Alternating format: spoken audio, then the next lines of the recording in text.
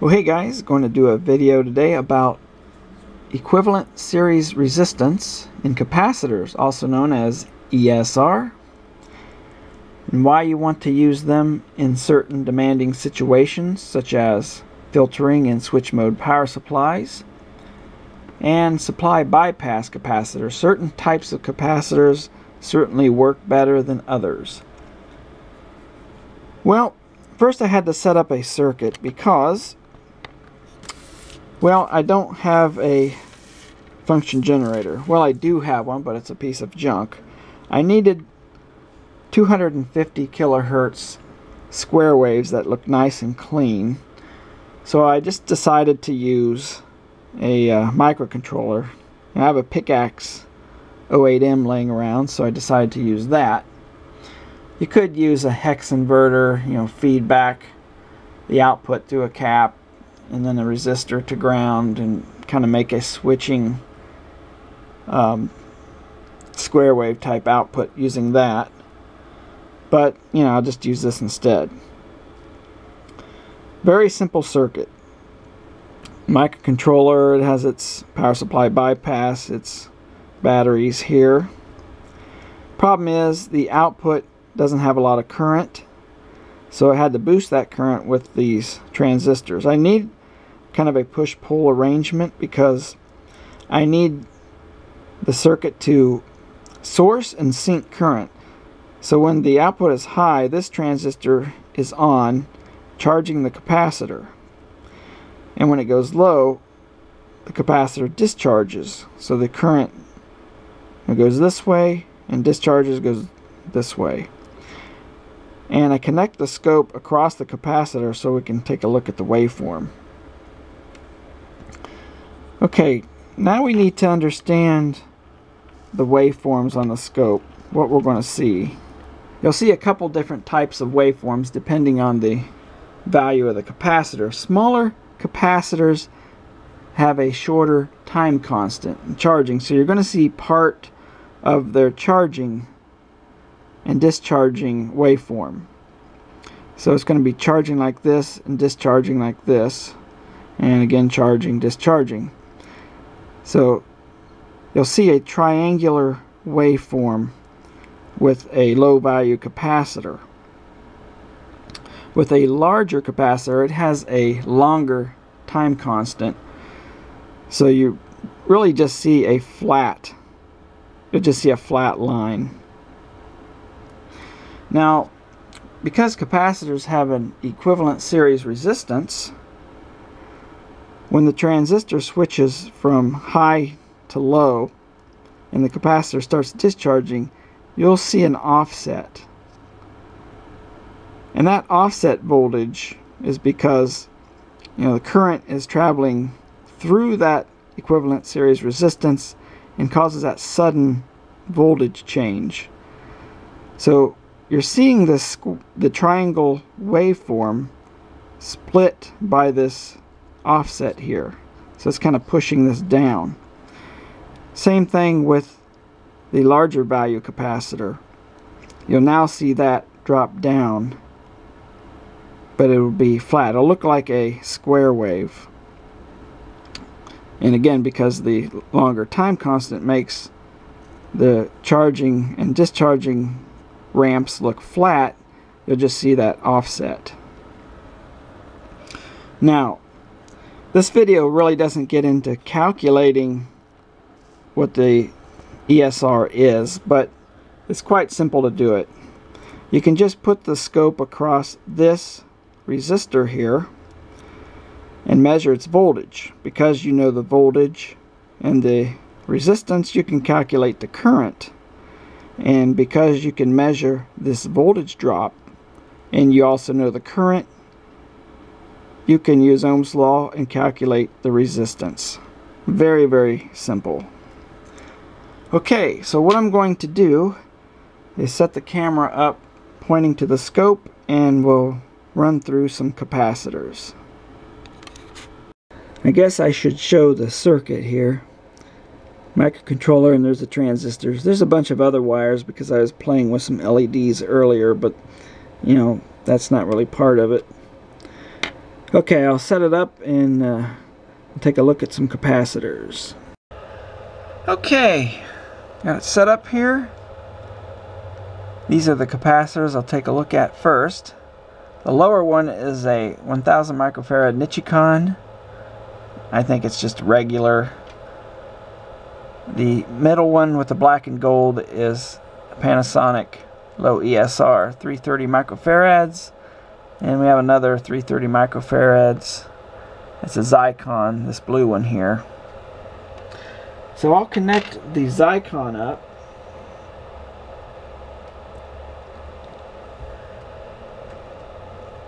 And there you can see kind of a square wave. You do see some notches. There is some inductance.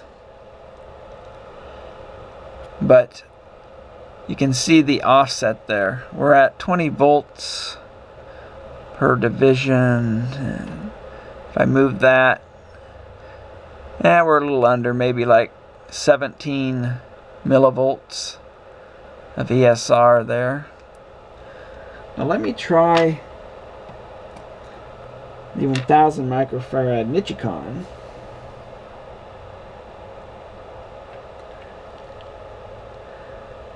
And that's better. It's a little bit larger capacitor. It's about 10 volts of ESR in there. The scope's not triggering because of the smaller waveform. Lots of noise. Now let's try the low ESR Panasonic.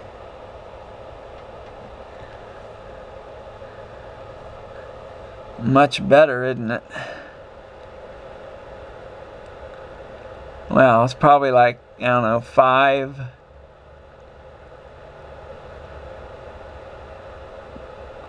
millivolts. So it's very low ESR. So, you know, you'd use those, for example, in a switch mode power supply, because you have those heavy switching spikes that can heat up a higher ESR capacitor, and also it let more of the switching noise through. Now you do see kind of these spikes, and that is due to inductance. You're going to see that pretty much when you're testing capacitors this way. But just so you know, there is some inductance in these capacitors. Now I'm going to take a look at some smaller capacitors. Let's take a look at this 1 microfarad. It's a 50 volt 1 microfarad electrolytic capacitor.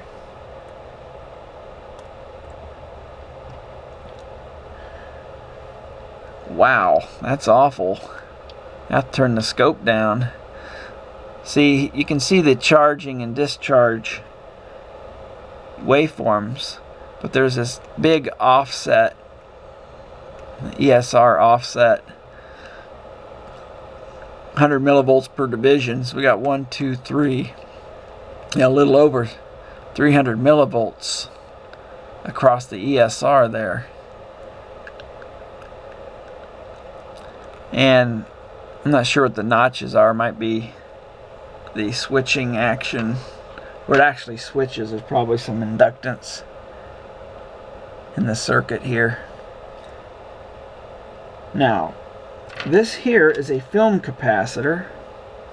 It's also 1 microfarad.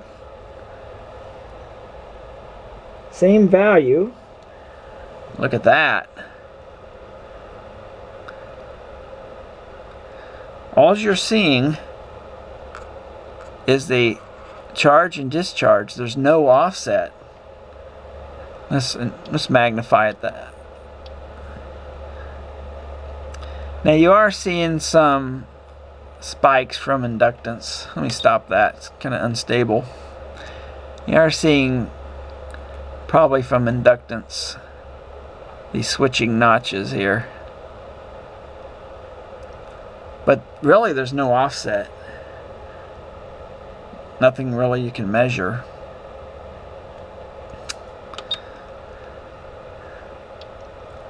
So you can see a huge improvement.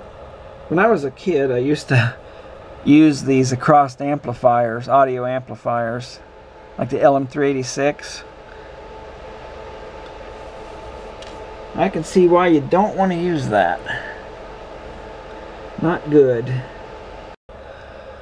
Okay, last but not least, take a look at these film caps. They're both the same value, 220 nanofarads, but the brown one is a film cap and the yellow one, the small one, is a ceramic capacitor. So first, with the film cap, again, we don't really see any offset. The ESR is not really there, but there is some switching transient going on there. So now let's switch over to the ceramic capacitor.